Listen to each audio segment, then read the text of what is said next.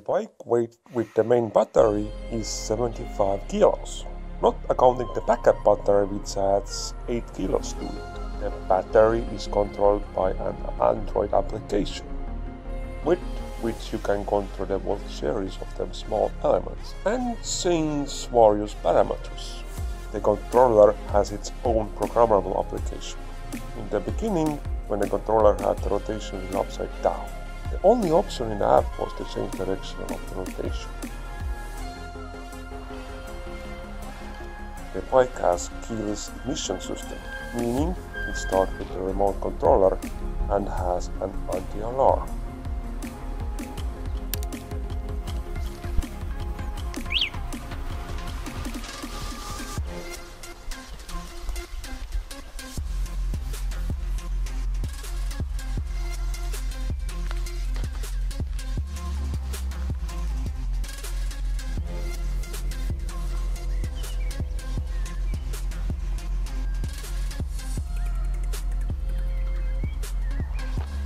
When the anti-alarm is triggered, in addition to the loud sound, the rear motor is being locked and the wheel cannot be rolled.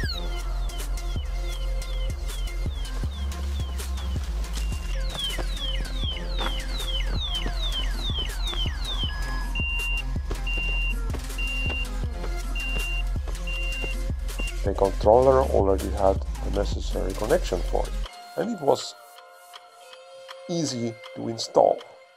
The motor power is 3000 watts. Usable power is 1300 watts. I didn't want to build a bike for myself that would have a 10,000 watt motor, for example. Anyway, I use less than 1000 watt for cruising to travel long distances on a single charge. The 1300 watts is ideal to reach top speed 40 to 50 kilometers per hour, even under heavy load. Various additional things like secret light socket in which I can connect a 12 volt small boom compressor. The tires are massive. It's not convenient for them to be pumped with a small pump. The USB charger for the phone and the camera.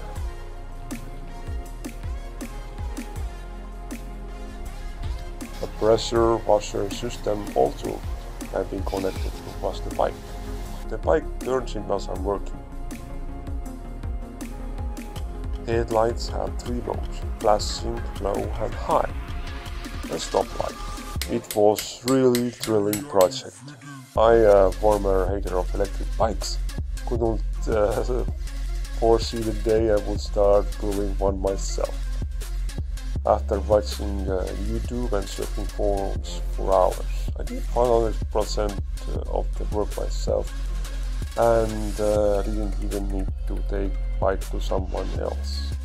The truth is, you can learn anything by yourself if you are willing to, and even without need to have professional knowledge or skills.